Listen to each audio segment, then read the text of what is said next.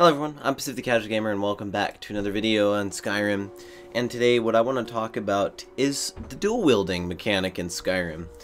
And it's really fun for me actually using the dual wielding because I think one of the things that Skyrim does a little bit better than Oblivion is the amount of ways that you can play Skyrim. So for example, when you play Oblivion, you have to have some kind of magic use in Oblivion. I mean, it's just, you have to, right?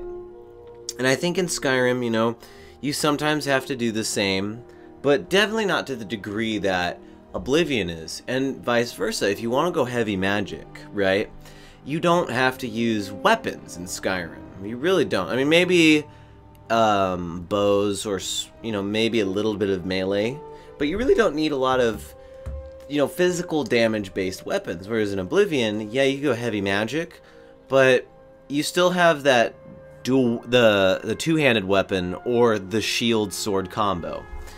And in Skyrim, the dual wielding, it's really fun. It's nice to have a stamina based character, right? Oblivion was usually always either heavy into magic or heavy into HP, whichever one.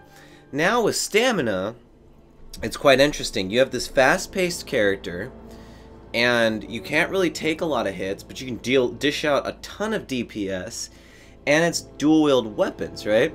So you get rid of the ability to block, and what I noticed is, like, once I really started getting into dual-wield weapons, my character would, like, stagger enemies, so you could time, like, a stagger attack, you know, with the dual-wield power attack. And that stamina really plays like a very important role. And in Skyrim, you know, blocking and bashing, you know, that's stamina based too. I think it's more so with dual wielding more important, because then if you put all your points into stamina, you can dish out more shots, but you can't tank as many hits. And that's where I think it's really fun just to use dual wielding weapons. And it's nice to combo, you know, two different things, two different enchants, right? Maybe, like, I know I have one where I'll use the Nightingale Blade, right? So it's absorb health and absorb stamina. And I can choose, you know, to pick another absorb health weapon, or I still haven't enchanted any of my weapons. You know, I could choose to dish out damage, you know, extra damage with, like, shock, right? Or fire, or double up fire, double up shock. You know, even though you're using two weapons, two swords, two maces, a sword, a mace, you know, whatever, even if you're dealing with those double wielded weapons, you can still enchant them to counter mages, counter dual wielders, counter tanks. You know, you can still do it, and it's nice. You know, definitely, you know, timing the shouts is important. I think that it's especially important against characters that can block, you know. Like, if someone can block, there's not much you can do. I find, like, I have different strategies, different combat styles versus different classes if I'm using a one-handed and block versus two one-handed weapons, you know? It's very, very fun. I like the concept of it. It makes being an assassin way more engaging.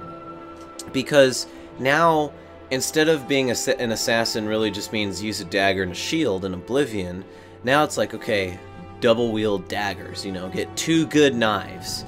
And then if you get caught, get two good, maybe you want to use knives or something else, you know, get two good of something else. So it's really kind of nice to have this whole gear set. It makes you feel versatile, you know. And same goes, you know, the standard of you have your sword and your shield, your different swords or your different maces and your different shields. And I like that there's a super attack focused meta that you can create in Skyrim. So that's really it for this video, guys. Just talking about dual wielding. I really like it. I like delving into it and getting good at it. Let me know what you think about it in the comments below. That's it. You can subscribe for more Skyrim videos. I'm Pacific the Casual Gamer. I suck just as bad as you do at video games, and I will see you in the next episode, stream, vlog, or Instagram post if I ever decide to post to Instagram. Or whatever I decide to make.